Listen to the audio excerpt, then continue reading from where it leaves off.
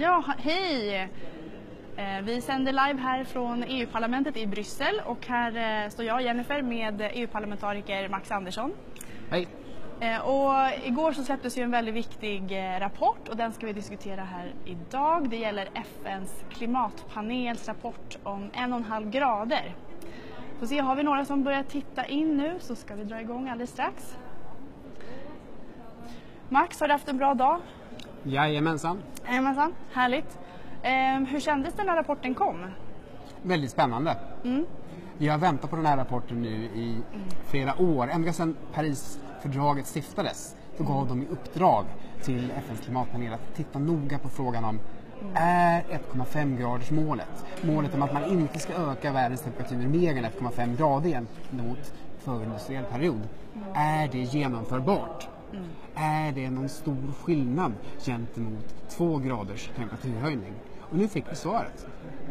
Vad är det som har kommit fram? Massvis med forskarrapporter har analyserats och man har kommit fram till att 1,5-gradersmålet är genomförbart. Förutsatt att världens ledare tar ansvar nu, omedelbart, och ser till att börja minska utsläppen drastiskt.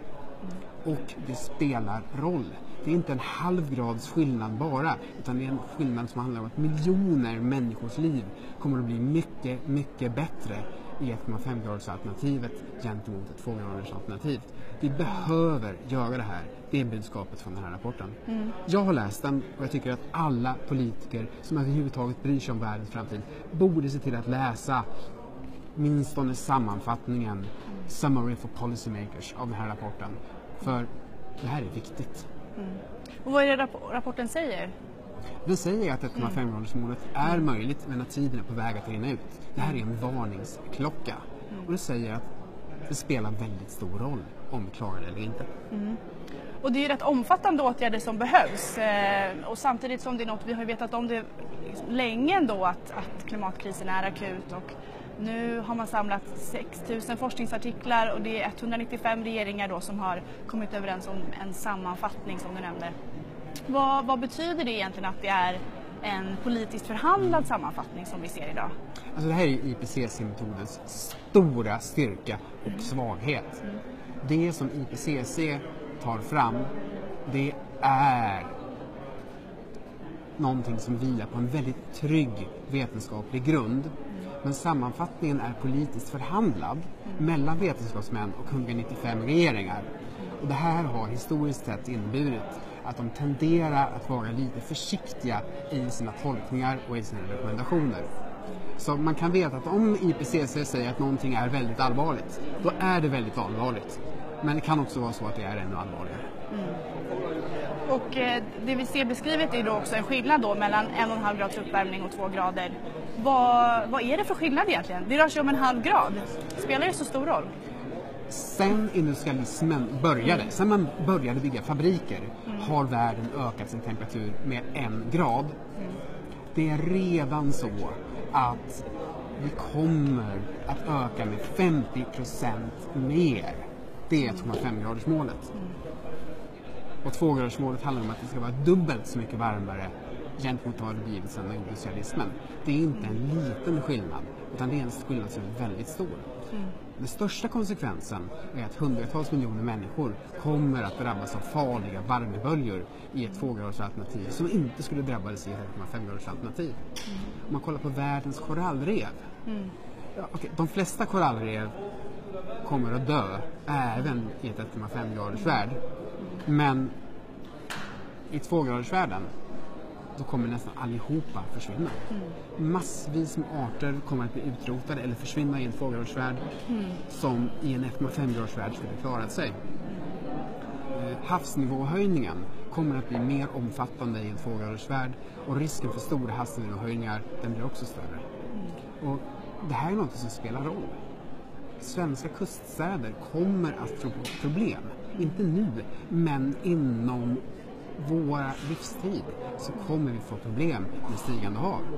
Det här är allvarligt. Och ändå menar forskarna att det finns ett visst utrymme kvar.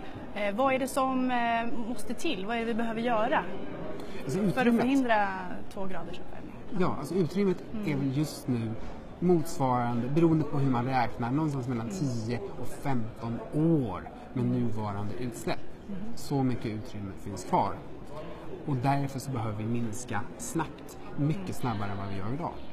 Om man tittar på vad länderna har lovat sedan Parisavtalet, då är vi på väg mot en 3-graders värld med mycket, mycket allvarligare konsekvenser än en 2-graders värld. Vi behöver öka våra ambitioner för att få ner utsläppen så snabbt som möjligt. Och de måste det omfatta alla sektorer. Jordbruk, trafik, bostäder, mat. Allting kommer vi behöva titta på och göra stora förändringar. Det räcker inte att liksom göra sådana marginella teknikjusteringar, utan vi behöver stora systemförändringar. Och hur kan man göra det exempelvis? Bland annat se till att bygga om husen så att de inte värms upp med olja. Det har vi redan gjort i stor del i Sverige redan. Bra jobbat, de som bestämde det förr i tiden. Man behöver bygga om trafiksystemen, satsa mycket mer på elbilar, satsa mer på tåg, satsa mer på kollektivtrafik. Det här är inte någonting som enskilda människor kan göra var och en för sig själva. Det här är något som kräver omfattande samhälleliga investeringar.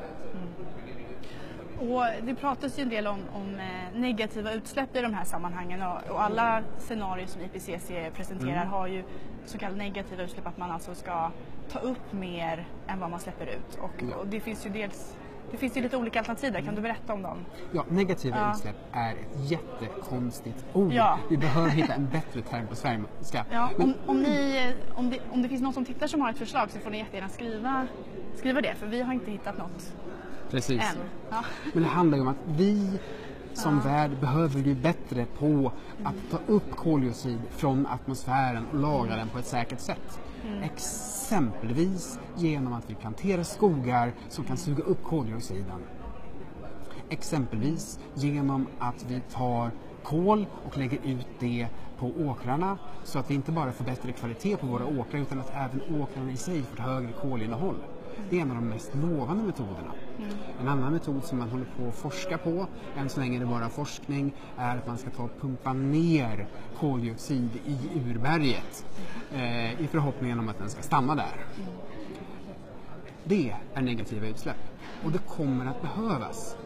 Men bara för att det finns teoretiska möjligheter och tekniker som håller på att utvecklas som kanske kommer att finnas om 20 år, betyder inte det att de finns redan här nu idag. Det låter ju bättre att plantera skog. Det är definitivt. Ja, och det har ju varit en kontroversiell fråga länge, men hur ska man... det låter ju som att vi nästan behöver bygga någon slags enorm dammsugare här som ska suga ut koldioxid ur atmosfären. Är det handlar om? Eller vad? Ja. Det finns faktiskt dammsugaranläggningar som tar och suger upp koldioxid från atmosfären och sen så använder man den koldioxiden för att göra kolsyra till läskedrycker. Så tekniken finns redan, men den är väldigt dyr och väldigt beroende av ett väldigt lågt energipris. Det är inte någonting som kan användas i massiv storskalig skala nu, här och nu.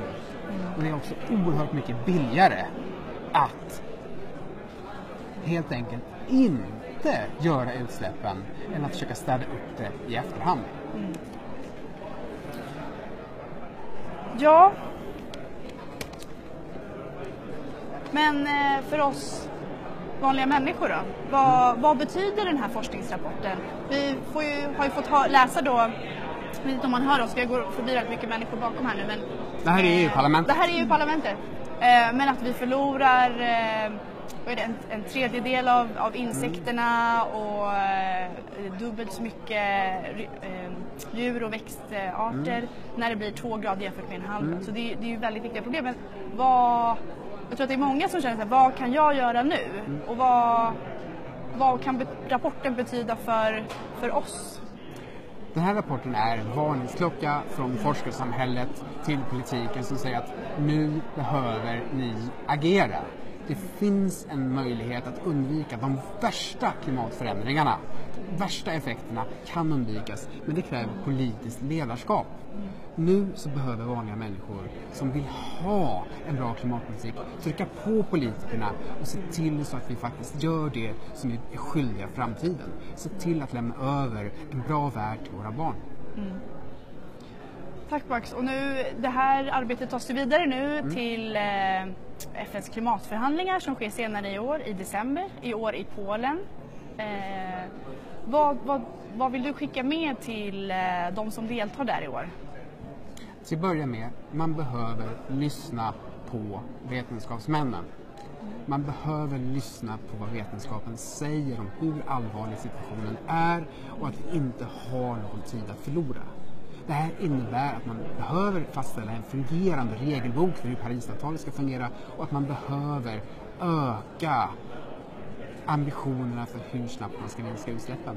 Just nu är vi på väg mot en 3-gradersvärld. EU bör visa vägen för de andra länderna och säga att vi höjer våra ambitioner.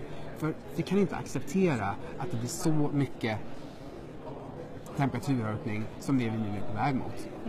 Jag tror också att det vore väldigt bra om man bestämde att man ska inte låta kolindustrin, oljeindustrin, gasindustrin vara där och lobba och framställa sig själva som någon slags auktoriteter.